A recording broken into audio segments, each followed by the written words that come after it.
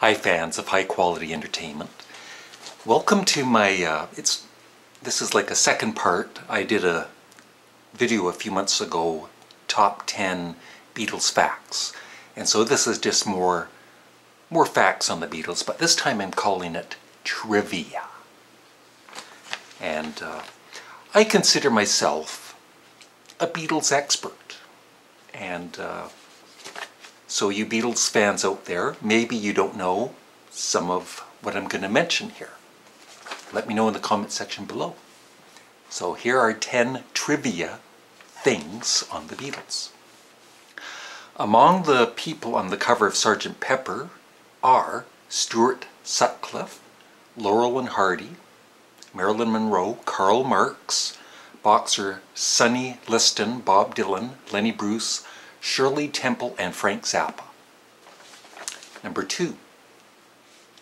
Their first name was Johnny and the Silver Beatles, which was changed to the Beatles in 1958, the year I was born. Number 3. In early 1965, while they were his guest for dinner, John Lennon and George Harrison's doctor secretly added LSD to their tea. Number 4. In Hamburg, Germany, they became friends with two artists, Klaus Voormann and Astrid Kischer. Voormann would design the back cover for Rubber Soul.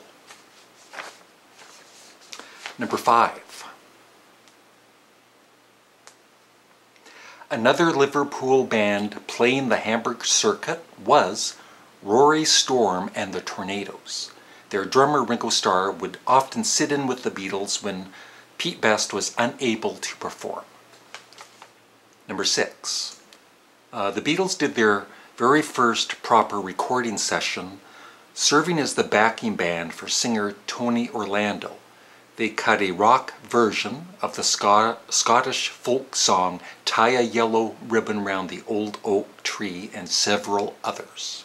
Number 7.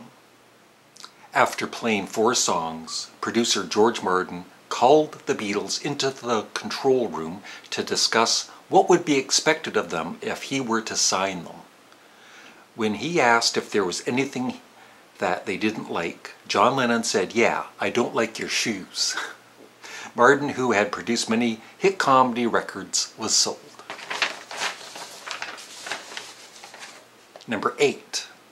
The Beatles re-recorded She Loves You and I Want to Hold Your Hand for the French market in Paris in January 1964. Number 9. Penny Lane, which took 55 hours to record, is made up of 2 entirely different recordings, each with a differing mood and recorded at different speeds. You can hear a slight change at 1 o'clock where the 2 are edited together. And I mentioned this one in my facts video, but it's one that a lot of Beatles fans aren't aware of, so I thought I would mention it again.